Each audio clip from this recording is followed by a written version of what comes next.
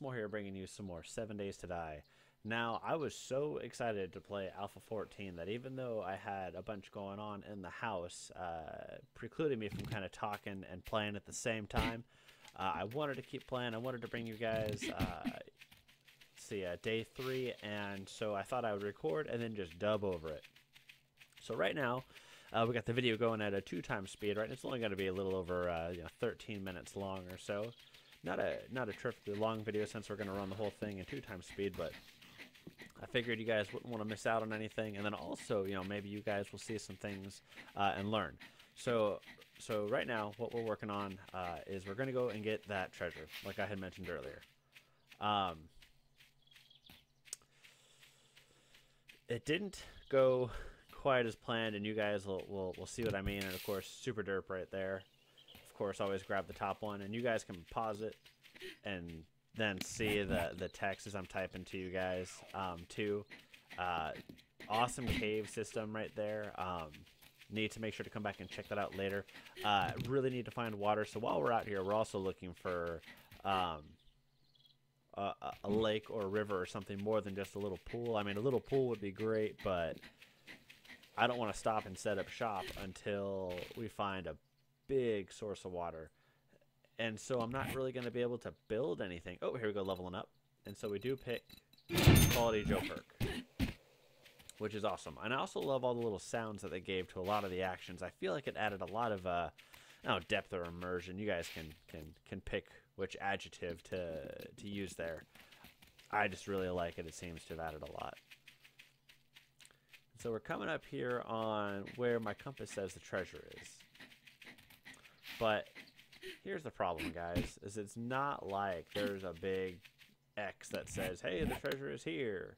There's also not any kind of recently disturbed dirt pile or anything that I could really see. So, and the best tech I have right now is crappy stone shovels. So we kind of just pick voxels that aren't adjacent to each other to try and expose the most subsurface area as possible, and we just go to town. Kind of like digging for the coffins, only less rewarding. I could speed this part up even more for you. Unfortunately, guys, I'll spoil it right now. We don't find it. I do dig down and I start to dig down too deep, thinking, okay, well, maybe it's a little bit deeper. And we go through several shovels, and we definitely level up, mining skill, which is awesome. But we don't find, we just don't find it. I'm curious if anybody has found it. If so, please let me know in the comment section below. Please let me know if I'm doing anything wrong, not digging deep enough, not looking under the rock, which is something I had thought of at the time, but I didn't want to sit there and just dig out underneath the stone because it would just take so long with the pickaxe. Here's me trying to align the middle of my arrow with where the treasure icon is on the map, but even then it still doesn't really work for me, unfortunately. I mean, other than this, Alpha 14's been treating me really good. I've had a lot of luck with it. I don't think that Quality Joe perk took, though, as I'm looking at it again, and then I notice it kind of playing later on. So, that would be unfortunate to waste, 10 points, but that's a part of playing Alpha, I guess. We had some problems with that last time, and that's just me being a total goofball with the mouse right there. But yeah, Alpha 14's been really good. And I'm so excited to play it that even though I have so much going on in the background, and it just wouldn't be feasible to record my voice and all the background, sound too at the same time. So again, here I am just kind of dubbing over it. And I'm enjoying it. The default difficulty, it seems really dialed in. It's the first time I've just hit default and hit go. It's a 30-day loot respawn time, which is just crazy. So we're going to learn how to deal with that. I missed the airdrop. So I think it should be coming up here soon. Yeah, it's 11:50 right now. So 12, I think. Oh, no, it's 11. Okay, there we go. So, I mean, I notice in the next episode that I didn't catch the airdrop on the third day every 3 days. Third day should have an airdrop.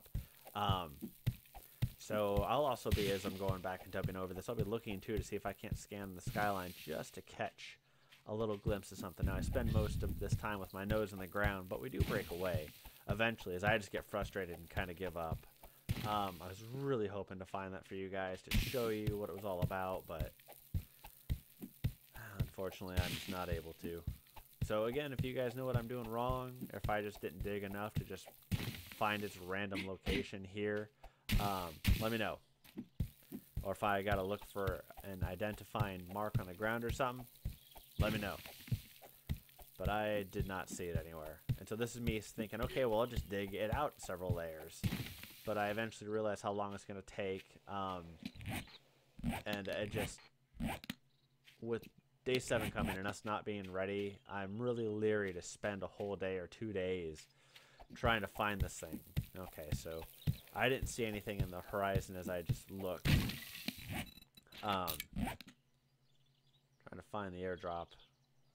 Yeah, didn't see it. Oh, that's too bad. Those airdrops every 3 days are just critical now to get. Also, I've got a bunch of dirt now, so I'm not real sure what to use it for. I guess we can just build up a sacrificial dirt wall in front of the bars. I've been roaming hoarded a couple times, so I think, and I thought maybe it might be underneath the stone there, so I thought I'd dig underneath of it, but no luck. I've been roaming hoarded a few times now, and so I think I know which direction the regular horde will come from. You guys can, again, see all of my messages there. You can pause it and catch those, read those. But we're going to head out here because I'm, again, worried about not finding any water. And then we just need more loot, guys. You know, early on in this game, that's how it is. You need so much.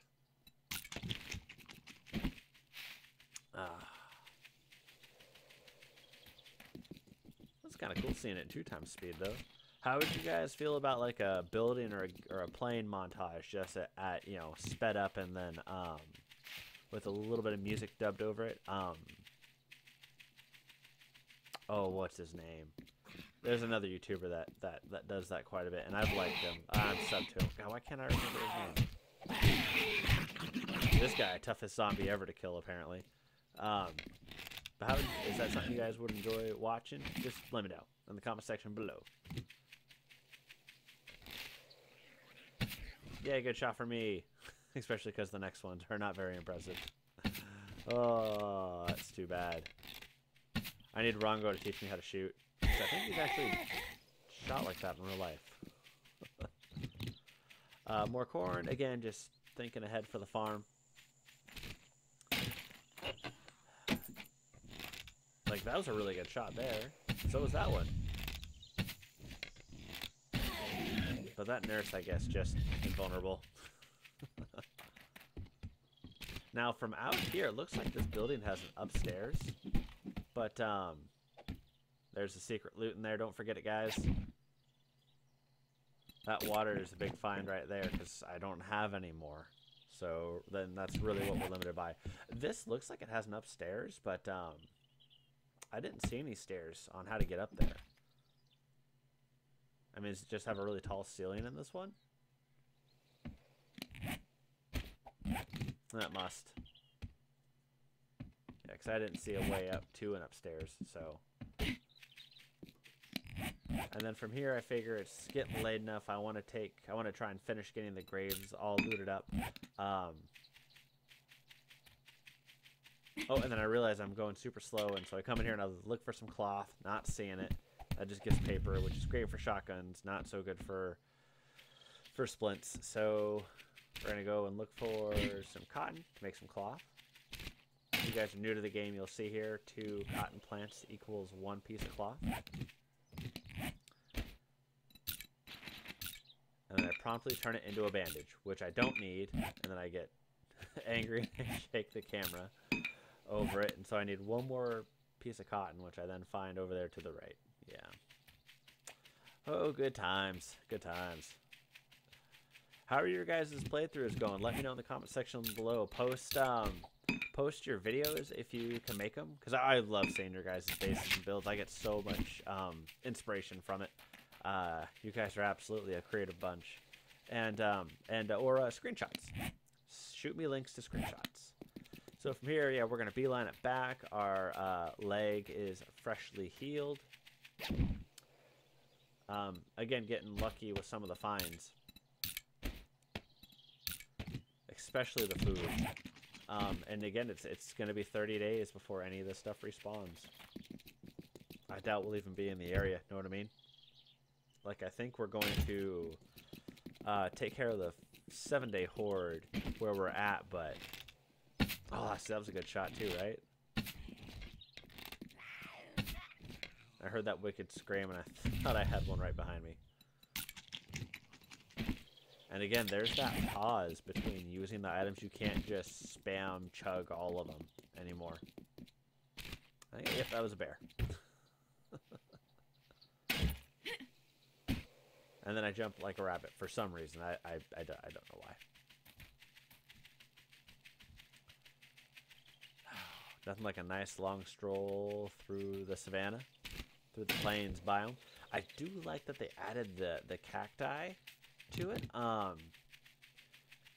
Not only I haven't seen the aloe, well, you know, strictly for the desert, but this does give us the fruit, which I don't ever take advantage of. Like I'm thinking of it as I'm playing, never use it. I guess if things got desperate enough, I could. With enough yucca, you can make yucca juice, which is fairly hydrating, I think. I'm pretty sure it is. I'm pretty sure, like, I recall leaning on yucca at some point in one of my playthroughs. These caves, awesome. Still got to explore some of those. It just hasn't been quite the right time yet.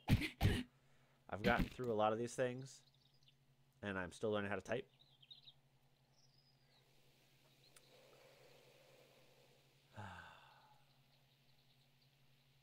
And so we're going to spend some time here making sure that we thoroughly go through all of the graves. You can see it's starting to rain, which is nice. You know, makes it wet. And that's what that little funky little texture on the ground is.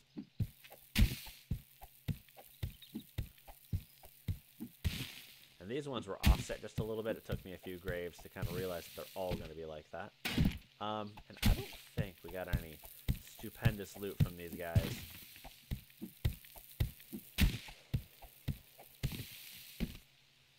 Yeah, not a whole lot. There's the Mad Mole headstone, or you know, grave marker. Of course, when you're developing your own game, you can throw in all sorts of little things just like that. So while I'm doing this, guys, you guys can watch this. I do want to take a moment and just thank everyone again for being so supportive during my break. It felt really good, and Mrs. S'more has stepped up and really helped out with some of the editing. We're, you know, I think we're each editing about the same amount at this point. And that has helped it make it feel a lot less like, you know, for lack of a better word, work. You know what I mean? I already have a full-time job. I don't YouTube for a living, or else I would be very thin. My family would be very thin. We would not eat very much. But thanks again for just being so supportive. You guys really are the best. I have the best subs, period.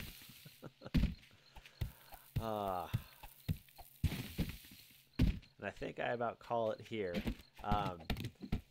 The mausoleum here, if we had water here, this would be great. But with that, guys, I think we're going to call the video here. Thank you very much for watching. As always, I will see you guys next time. Thank you for watching more. Like I should have